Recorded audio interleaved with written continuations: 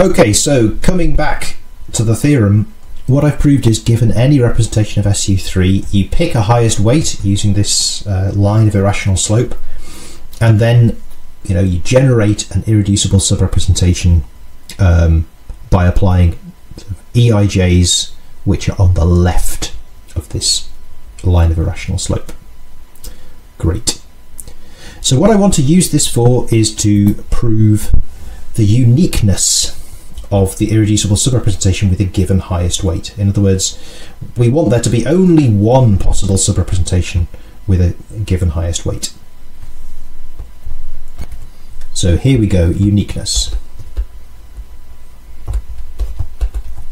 Suppose U and V are irreducible subrepresentations, irreducible representations, no sub about it, of SU3 with highest weight lambda.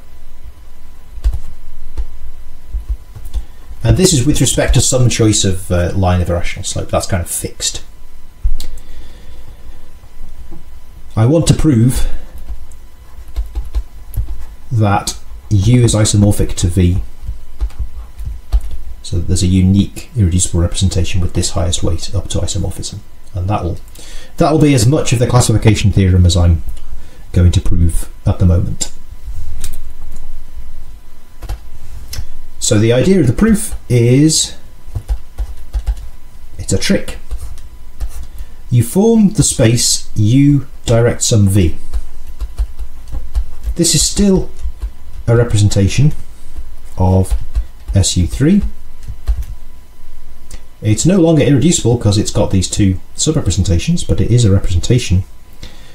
And if sort of little u in U and little v in V are highest weight vectors, so weight vectors with weight lambda,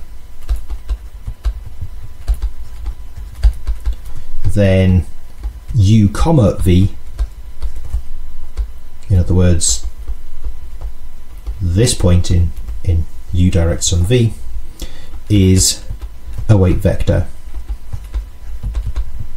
also with weight lambda.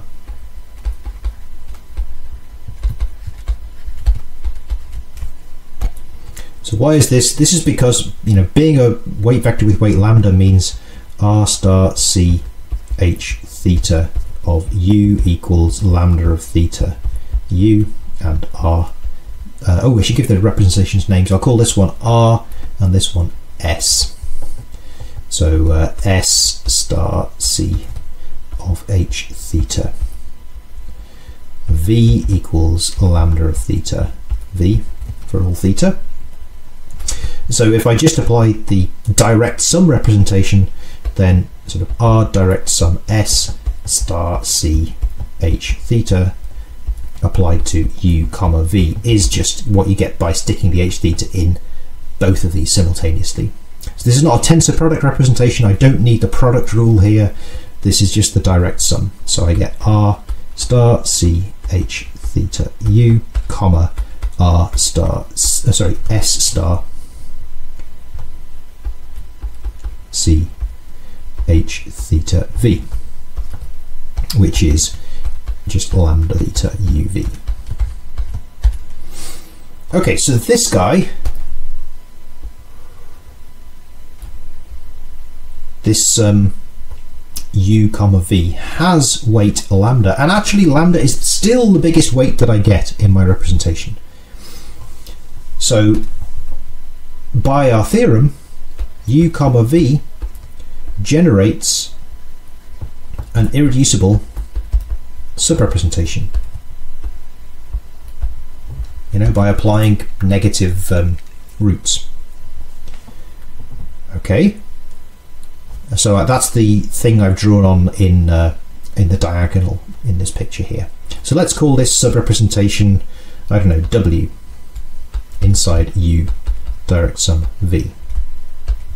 So now the claim is that the projection maps onto U and onto V are morphisms of representations.